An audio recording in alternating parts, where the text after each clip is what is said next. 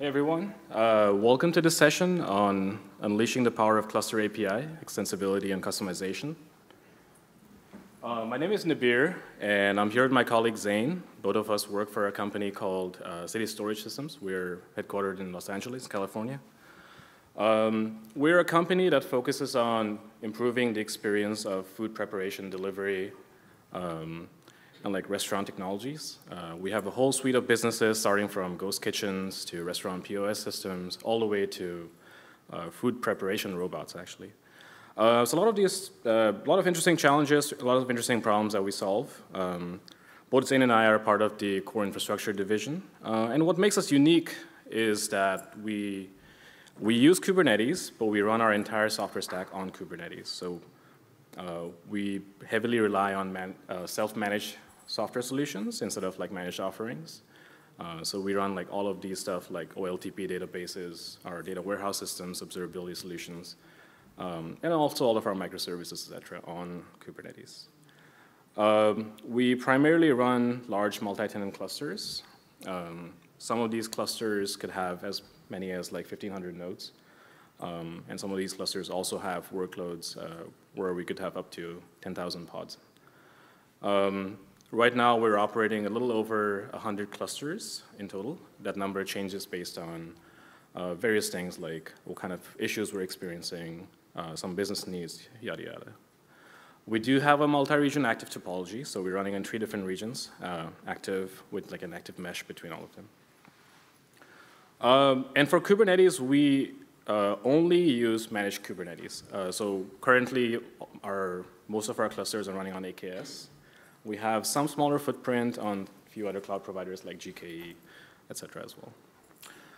And then, like, one of our key principles of operating infrastructure is no human-in-the-loop operations.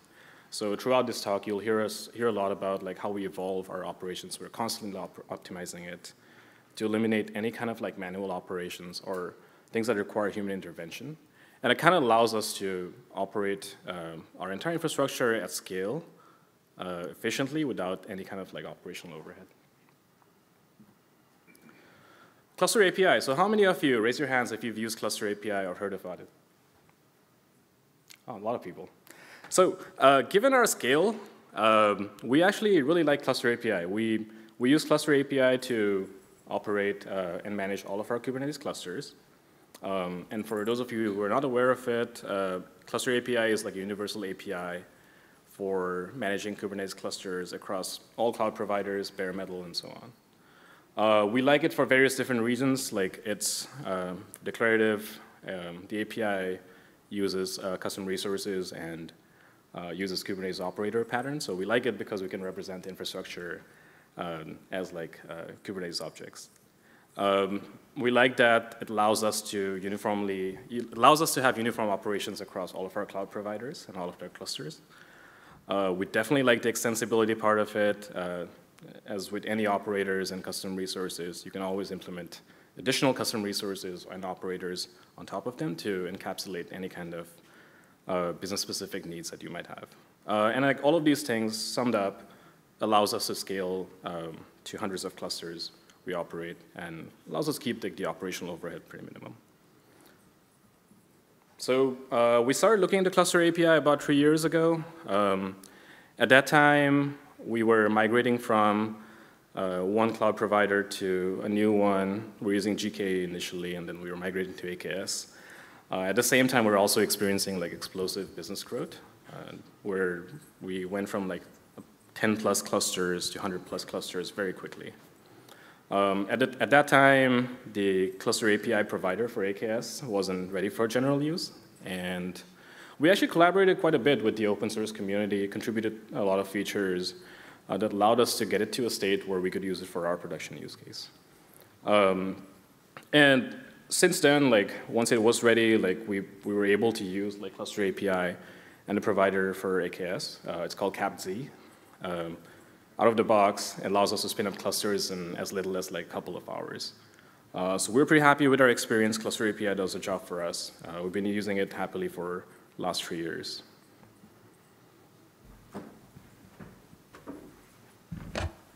So we just said Cluster API is perfect. right? But that was not the case for us actually.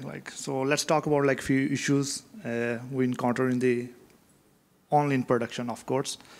And I will only discuss one issue today because it's important to discuss the story of our journey of adopting Cluster API. I call it the ghost in the machine. So what was happening with us, after running Cluster API in production, nodes started disappearing. And I'm not talking about a graceful cordon and drain kind of operation. I'm talking about direct deletes. I think anyone who is running Kubernetes in production know when the node is deleted, this is not really anything that we want to sympathize or we want to be in that. And those abrupt deletions would cause significant concern in our productions. And just to finish the impact of that bug, one day, 60% of our nodes in productions were deleted at the same time. So let's take a look. We will explore the journey of the beauty of distributed systems and how we discover issues. So the issue was basically root cause to the Kubernetes node provider ID. So all Kubernetes nodes, by default, they have in their spec a provider ID field.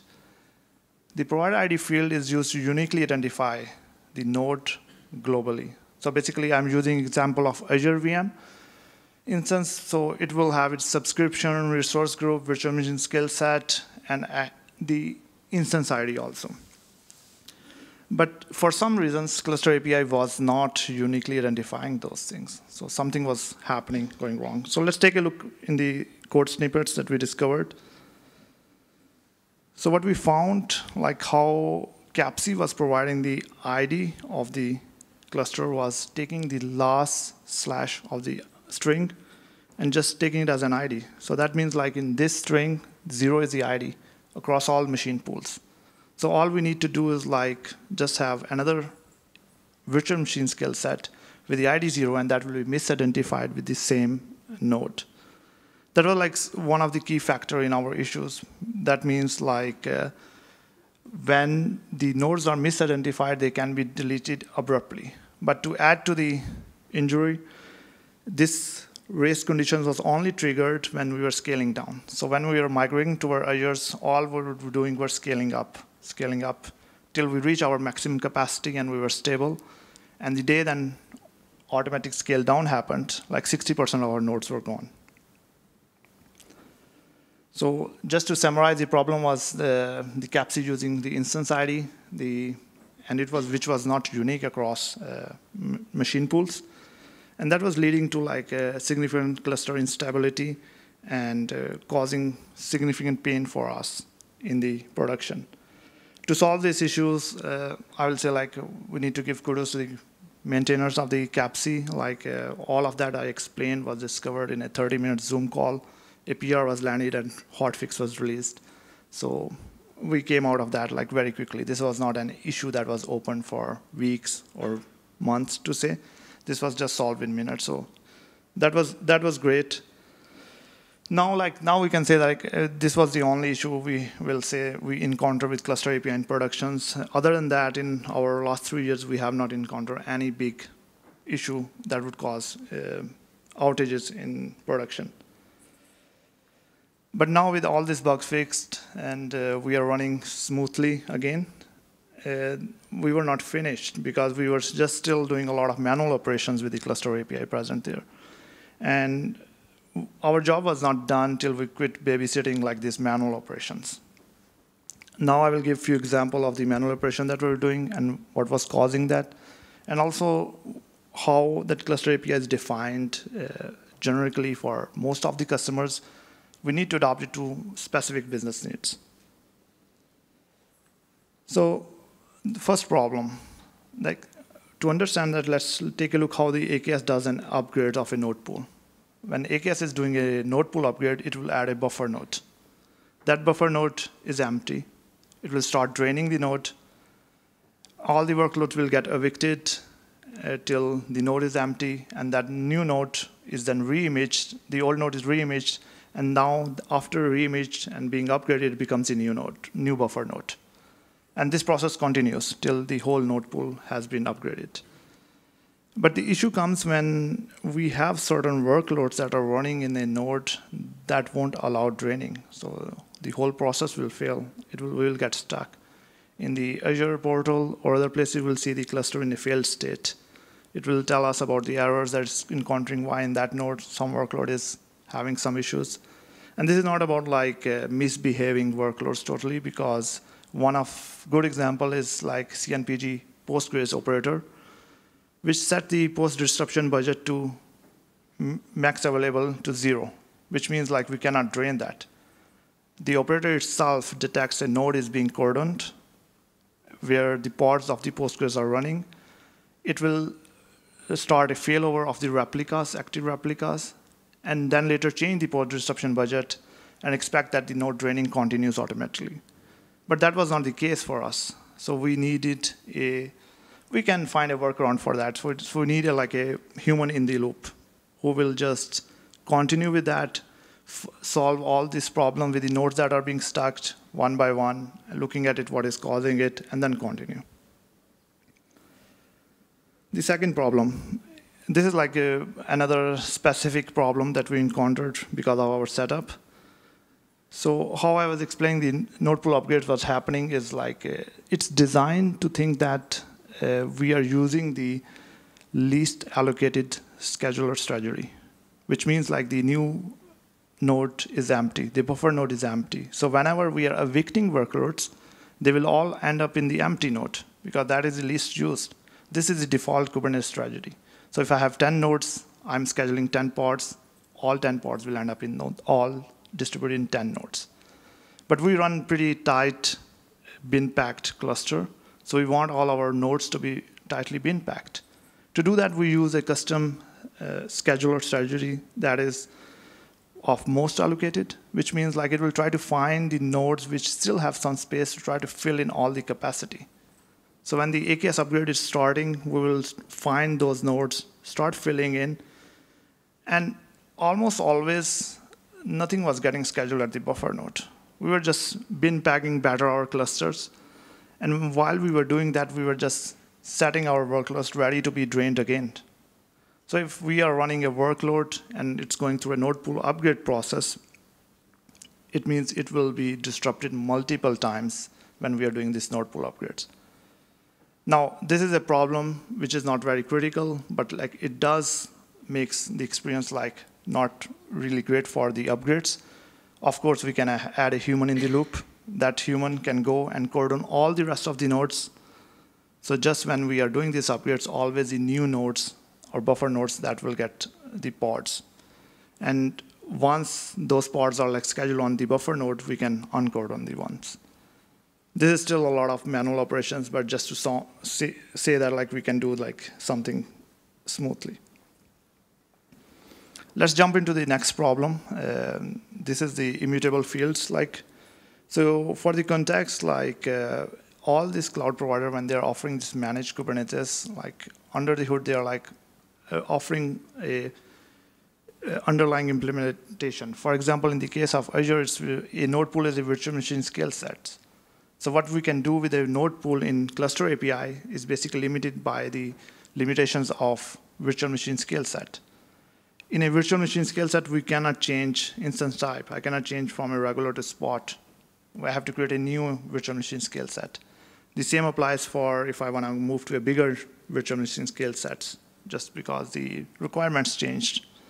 Or some other configuration like MaxPod, which are directly related to the network configuration of the virtual machine scale sets. So how many NICs we are attaching to that VM depends on the MaxPod's configuration that we are doing on the Cluster API for that.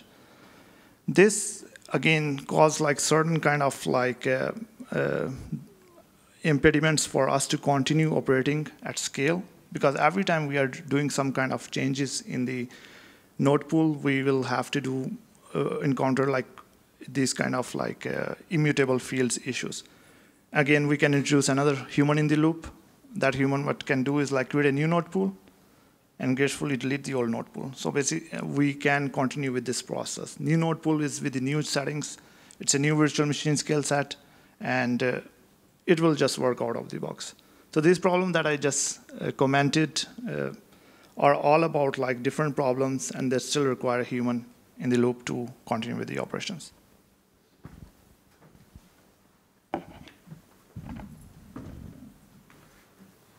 Okay, so I think we all know that any kind of manual operation, or if you have a human in the loop process, it doesn't scale, right? So how do we automate it? Well, the good thing is that we are using Cluster API, and Cluster API is extensible. So I think the first idea we considered was if we use Cluster API, build our own custom provider that encapsulates all of the cloud provider logic and our business-specific needs, that could solve our problem. But later we figured out that implementing the cloud provider logic is unnecessary. So we decided to start with the foundation of Cluster API, along with the Cluster API provider for Azure, CapZ, and then only implement custom extensions on top of it. All of these custom extensions are just like custom resources and controllers that encapsulate our business-specific needs. And they extend the existing custom resources that come out of the box from Cluster API and CapZ. So what does that look like? So these are some of the custom resources that we use today. So at the bottom, we have the Cluster API ones. There's a cluster CR and a machine pool CR. The cluster CR like creates a cluster or represents a cluster, and the machine pool CR is for any node pools that you want to have. Then we layer it with the Cluster API provider operator, the controllers, and that introduces Azure Managed Cluster, Azure Managed Control Plane CR. This, along with the Cluster CR, represents the control plane of each Kubernetes cluster in AKS. And then for node pools, we have Azure Managed Machine Pool CR. So that represents each node pool. And then like what Zain pointed out earlier, the machine pools, every time we have to make any change to any of the immutable fields, or we're doing like an upgrade or like some kind of like rotation, to encapsulate the whole process of like recreating, we introduce a node pool CR. The node pool CR is one of our custom extensions, and that sits on top of the machine pool, Azure Managed Machine Pool and the machine pool CRs.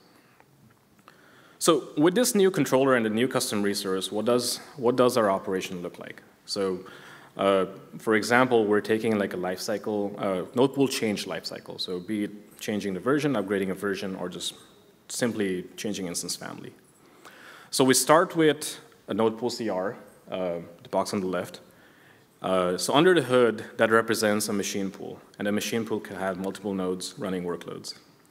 If we change a field, if we need to change a field in the node pool, what we do is like we modify the node pool CR, and then the corresponding controller then picks up this change.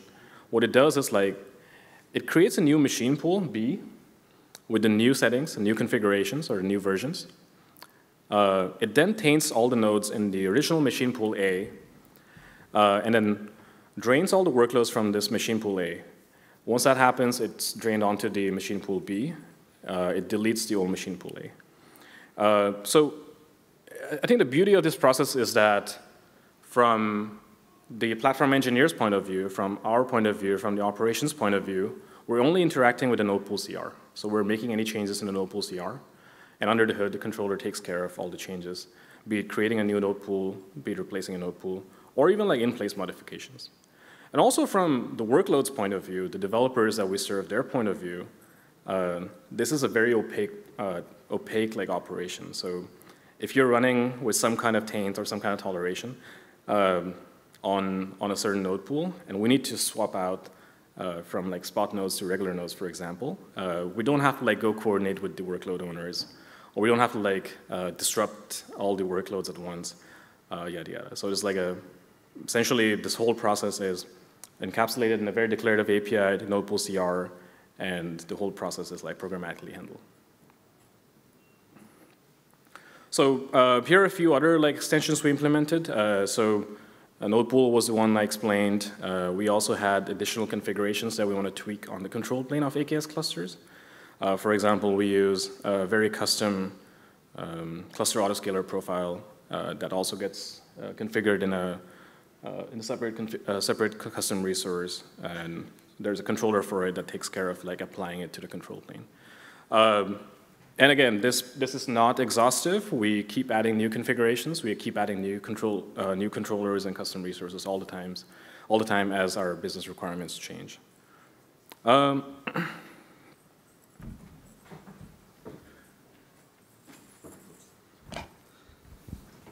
So as Nibir was explaining, we have solved all the problems that I was explaining earlier. This led to somehow leading to the establishment of a foundational principle that we apply now on platform engineering, and we call it objects democracy. What does it mean? It means like all Kubernetes lifecycle related operational blocks need to be present as Kubernetes objects inside the Kubernetes itself. What does it give us? Like it's giving us like the freedom to solve all the problems on our own pace, to build a platform that is sustainable.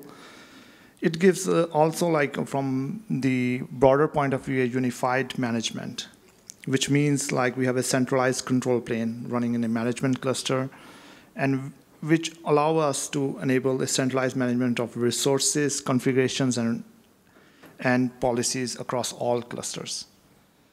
The other thing that it gives us like the seamless abstractions. Like Nibir just explained, we have a node pool that we just created, which encapsulates machine pools, multiple machine pools at the same times, but that can get extended to any other abstraction they want, which will hide the complexity away from our platform engineers, who do not need to know the underlying complexities that comes with the other resources. In this case, when we are upgrading node pool, they do not need to understand like what are the limitations of a virtual machine skill set. What it also gives us like infinite extensibility, which means like we can continue extending for the rapid adoption of the ever-evolving changes in the business needs. If we need to move from a regular to spot nodes, we can figure out how to do that. And add plugins and other operators and CRs to continue extending whatever it needs to keep the human out of the loop, which take us to like our ultimate goal, which is automation revolution. It means like we really do not want any human in the loop. We want to automate everything and have autonomous workflows in place, which will also drive the efficiency and reliability of our clusters. And above all, what reduced was the errors, human-introduced errors. As the error minimized by routine tasks, automatic tasks of upgrades, and other routine things that we were doing. So by embracing these like principles of the objects democracy, we significantly reduced like the reliability issues we were facing, and also improved like our infrastructure robustness and efficiency.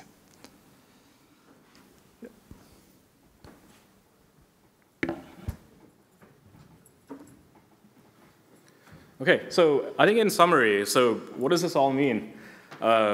So over the last few years, we've achieved our goal of eliminating human-in-the-loop processes and kind of achieving this like ultimate automation in our infrastructure management. So this whole principle of object democracy is so beautiful that we actually applied it to all of our infrastructure control plane. So like I said earlier, we actually heavily use CNCF projects, a lot of open source stuff that we manage ourselves. So we applied this principle to all of them. We represent all of our infrastructure components, all of our abstractions, and all of the associated operations using custom resources and controller. So right now on our platform, we have about 130 custom resources in the control plane. And like they work pretty seamlessly. We make modifications pretty frequently as well. And ultimately, like the leverage we gain from applying this principle across our infrastructure stack is that we have complete control of end-to-end lifecycle. And this gives us like a lot of power to platform engineers, and then in the end, like it gives us like operational efficiency that we need to scale. So a couple of learnings from our journey adopting Cluster API.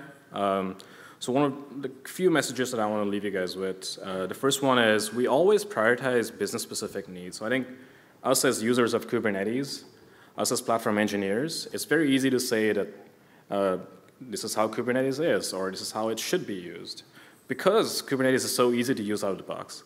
But I think we should always remember that like our ultimate goal is to serve the business that we have, and also to serve the developers that rely upon us.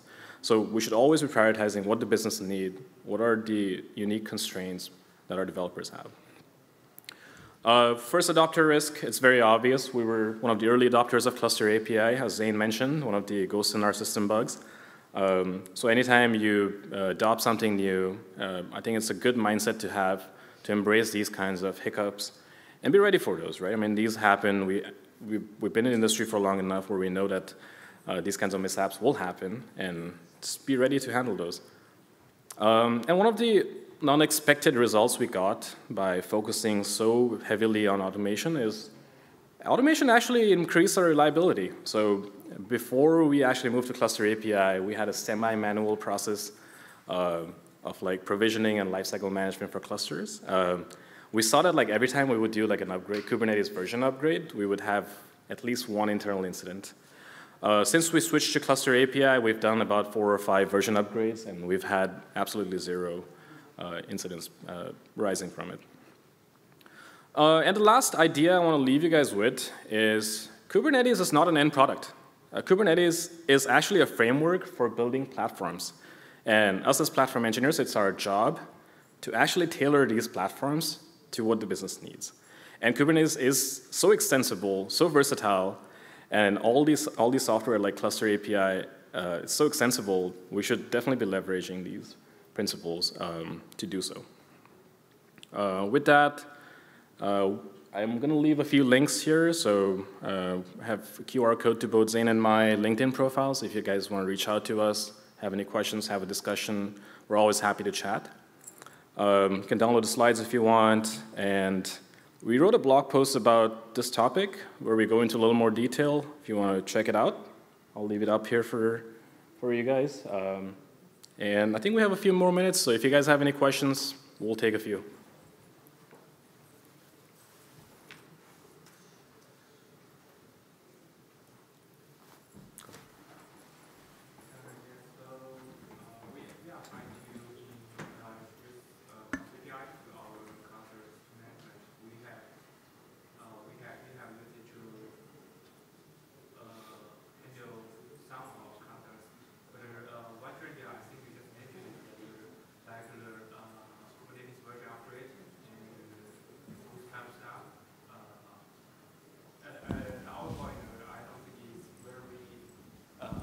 Convenient, and one can say that during the upgrade, we will face the pod, the node will be upgraded. We may have new AMI, like for AWS, we have a new AMI for the nodes, and it will be upgraded for the machine pool, and may cause pod to be deleted and restarted. So how you handle these situations during the upgrade? I can explain too. Yeah. So I think there are a few details. I think the question was like during a version upgrade for Kubernetes using Cluster API, there could be unexpected disruptions to pod. How do you handle those?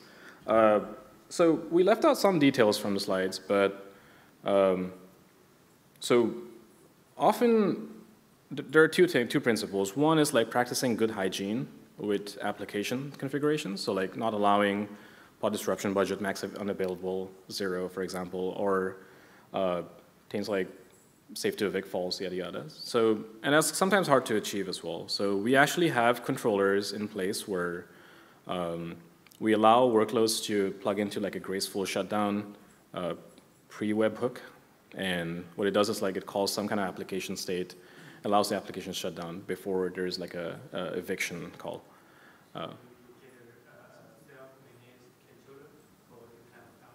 So we allow our applications to like configure this like however they want to. It's like very, it's extremely configurable, like it's like extremely flexible, and it plugs into like the eviction object that Kubernetes creates.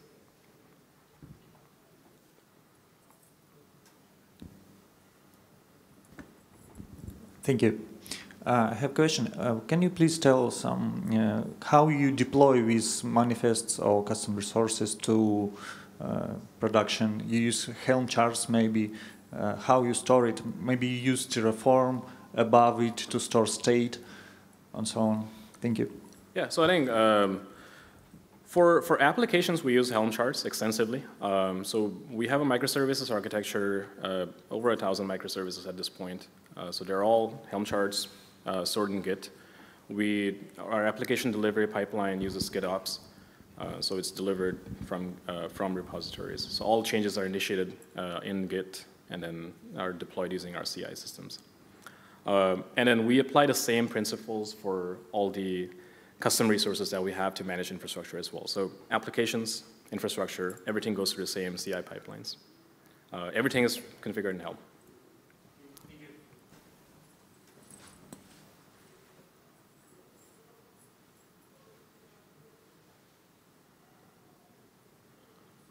Okay. If you guys have any other questions, reach out to us. We're always happy to chat, and thanks for listening to us.